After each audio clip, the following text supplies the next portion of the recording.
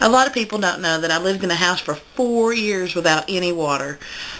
I mean, that's no big deal, right? There's people all over the place, all over the world with no water. But, you know, in 1985, yeah, I think it was uncalled for, especially a family of 10. I was the oldest of 8 kids, and then it was the parents, and we just did not have enough room in the house that we were living in and had to move to another house and basically had it built up around us. And the best I can figure is we ran out of money and the well never got fixed. Luckily, we had a pond down back behind our house. There was 2 or 3 acres, and down a couple of acres down, we had a pond, and the boys, or whoever's turn it was, generally that fell to the boys. There were 5 girls and 3 boys. Generally, would take a 10-gallon bucket down to the tank and throw it in the bucket and pull it up and bring it back home and dump it into the back of the toilets to flush water that way. And try to keep a couple on hand.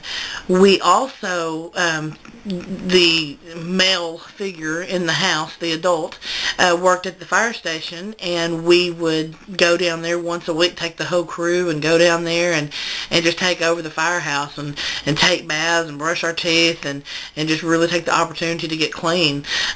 Probably 2 or 3 times a week we would take big 10-gallon, big 30-gallon trash cans and load them up in the back of a truck and take them down to the fire department and fill them full of water.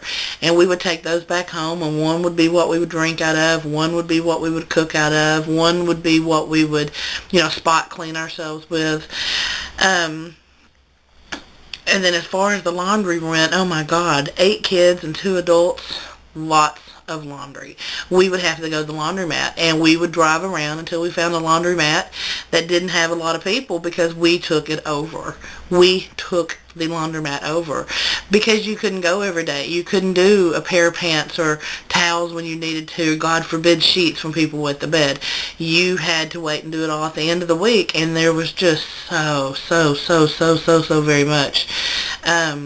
So it was just an interesting time in our life. I do remember one time bringing the fire truck home and throwing the hose up over a tree limb and letting it come down and turning the nozzle on real low so we could stand under that and take showers. I didn't participate in that because I just kind of got a weird vibe about being so openly, publicly taking a bath in front of people, and I can go into that in another video somewhere. But it was really wild not having any water. It was a pain not having any water, but that's one of those things that you get through, and we made it. Thank you much. Bye.